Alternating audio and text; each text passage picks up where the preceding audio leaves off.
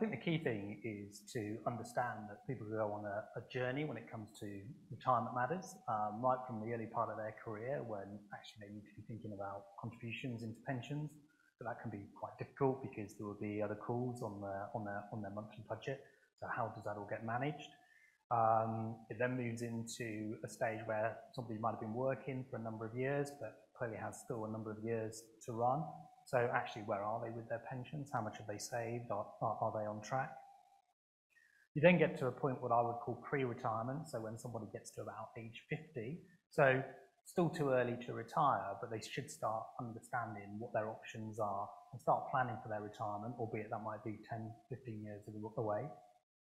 They then get to a point of retirement, so at that point it's really important to understand, do they understand their options? Do they understand how they're going to generate income in retirement?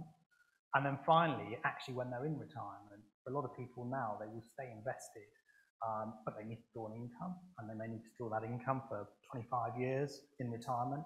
So how are they going to achieve that? So that whole life journey is really important for employees of organisations to understand.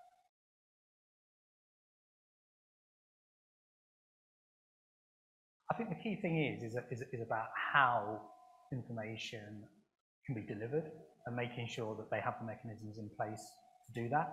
So I break that down into 3 areas. So firstly, financial education, which might be delivered through seminars, either virtual or real. It could be delivered through video, animation, tools, even things like chatbots, which allow people to get information at those key stages of that journey so they get the relevant information at the right time.